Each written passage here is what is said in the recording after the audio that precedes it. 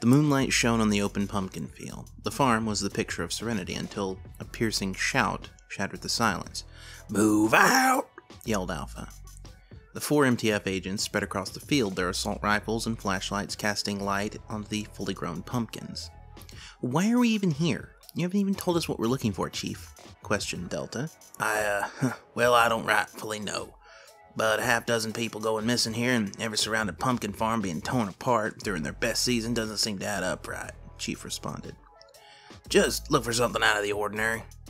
They scavenged the field for hours, looking for anything that could be construed as anomalous. A scarecrow that strongly resembled Delta, an extremely angry coyote, and a pumpkin that looked suspiciously like a basketball, but did not bounce like one, didn't really apply. "There ain't shit here, boss," Gamma finally said, after a deep inspection of a vine. "Fine, let's turn around and head back to the site. Probably some psycho axe murderer or some shit."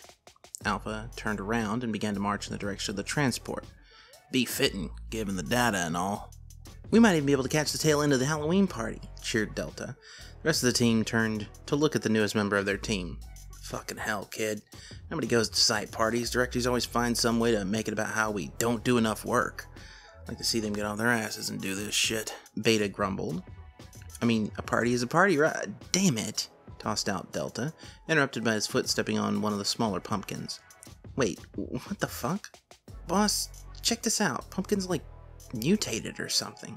Indeed, the pumpkin had shattered from Delta's steel-toed boot, spilling out a mix of various candies and sweets. The troops were fascinated.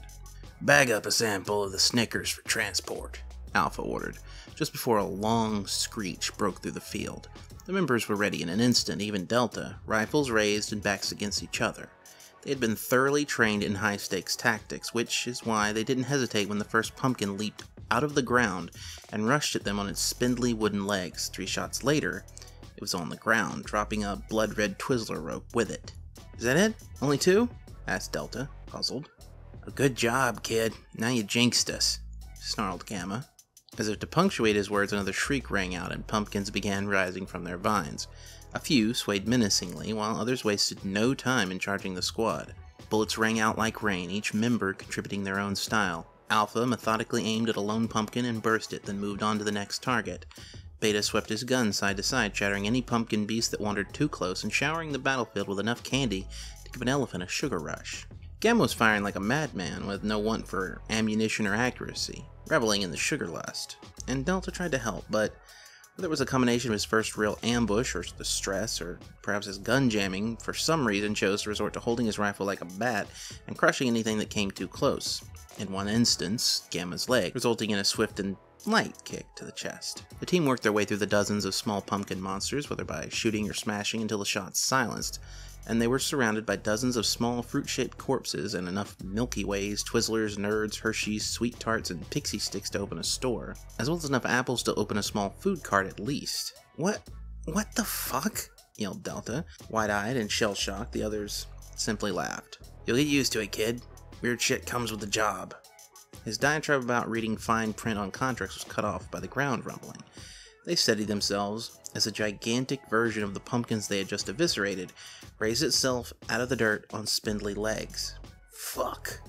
The team opened fire, but the pumpkin abomination's hide reflected the mass of the bullets. A handful breached its shell, opening boreholes from which copious amounts of candy began to flow. The beast trundled forward, reaching out with one of its legs and driving it directly through Gamma's stomach. Gamma screamed before being lifted up in the air by a 6-meter-tall fruit. The pair looked at each other, the squad still releasing a hail of bullets, and for a moment, Gamma stopped screaming. Then, he burst into a shower of candy. "Jesus!" yelled Alpha as he was pelted with the sugary remains of his soldier.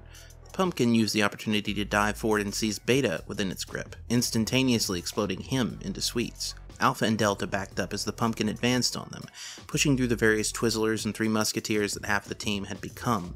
For a moment, all was lost. Then Alpha tore something from his shoulder. Steeling himself, he charged forward and leapt directly into the maw of the monster. The pumpkin, rather pleased with this turn of events, happily swallowed Alpha.